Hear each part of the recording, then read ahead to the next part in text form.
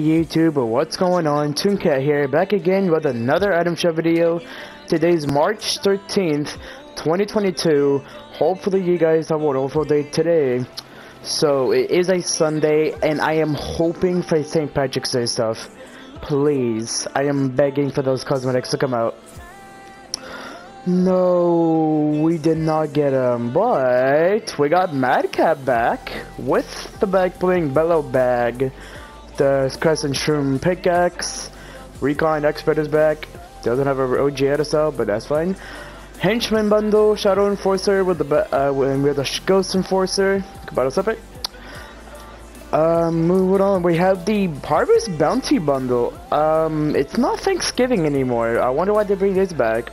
Alright, well we have the mincemeat with the back playing Stir Baby. I hate that. The Cobb skin with the Mash Spencer's pickaxe. And the Mash Glider. Ew, that's a ghost glider.